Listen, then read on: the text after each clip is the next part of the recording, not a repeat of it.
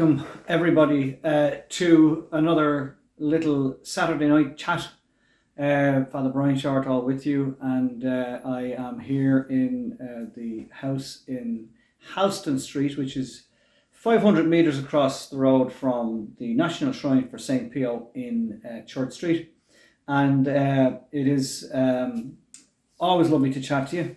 And I just want to once again say how much I appreciate this opportunity from our friends in Padre Pio Tv, who, in fairness, they are making some wonderful programs in the Italian language, but they approached us and said, could we make some little programs, short programs for the English-speaking spiritual children of Padre Pio, or the English-speaking pilgrims, friends of St. Pio. And they are not, you are not, whether you speak English or whether you speak Italian or whether you speak any other language, there are many of you and so many people out there who are not just literally, in the last few years, spiritual children of Padre Pio, but of course the spiritual child of Padre Pio goes right back to Pope Pius XII. Pope Pius XII was Pope from 1939 to 1958. Pope from, as they say, right through the Second World War years and right up into the 1950s to 1958. And in fact, I happen to have here something very, very precious and very special, which I had a loan of. And it is the zucchetto, or the skull cap of Pope Pius XII. One of the skull caps of Pope Pius XII. And he wore that. And there's a tradition, of course. I went in to a clerical outfitters one time, and they were selling, clerical shirts and clerical collars and so on. It was here in Dublin, actually, and it's closed since. Now everything is bought online and so on. But I remember in the cabinet in the centre of the shop was some zucchettos, bishop's zucchettos, and a cardinal's skull cap, a cardinal's biretta, and then there was a white one, or a washed linen ivory one. And I said, do you mind me asking? I said, when would the Pope come here to buy a zucchetto? And they said, well, that's where you're wrong. People buy them and get them in shops like this, and they're going on pilgrimage to Rome. And if they have an audience with the Pope will take his one off and put their one on, and then put his one back on. So therefore you have a kind of a relic. So that's, I say, what the late Holy Father, Pope Pius XII, did. And so many people have the zucchetto of the late Pope. So there you go. A little blessing for you all through the prayers of Pope Pius XII. The next Pope after Pius XII, of course, dear friends, was Pope John the 23rd, Saint John the 23rd. He was canonized with Pope John Paul II. And John the 23rd was, of course, not a very tall man, but he was quite a large man. And he had been nuncio in Bulgaria, and then in Turkey, and then finally he was the nuncio to France. He was then appointed as Cardinal Patriarch of Venice, or Archbishop of Venice, and that's where he found himself going to the conclave in 1958 that elected him Pope, and he took the name John the 23rd. And he was a joyful, happy, content man. He didn't have great health, but he caused a pastoral earthquake by calling a council, the Second Vatican Council, which went from 1962 to 1965.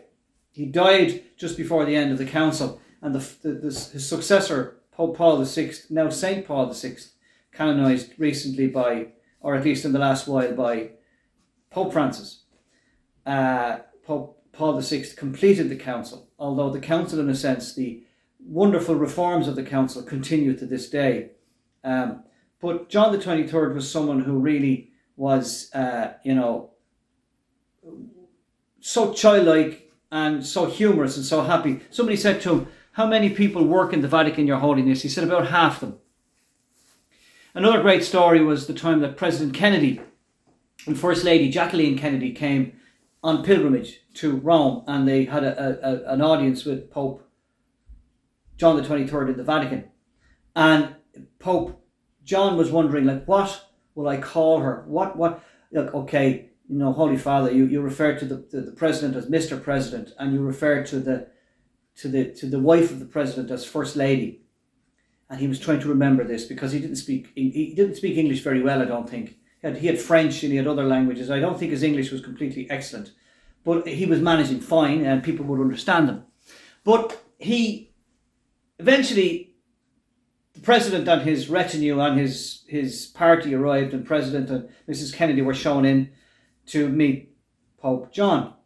And he was trying to remember the protocol, and it just slipped out. All of a sudden, the whole thing he said, and this is Mr. President, President Kennedy, and there was greetings. And then Jacqueline stood in front of the Pope and he goes, "Ah, Jacqueline!" So there was a lot of people kind of going, but I mean, Mrs. Kennedy, Jackie Kennedy was so happy because, of course, both of them were Catholic, so they were thrilled. And what a wonderful, childlike, simple story about Pope John the 23rd. There are many other stories about, you know, Saint Pope John the 23rd. Paul VI was the next Pope.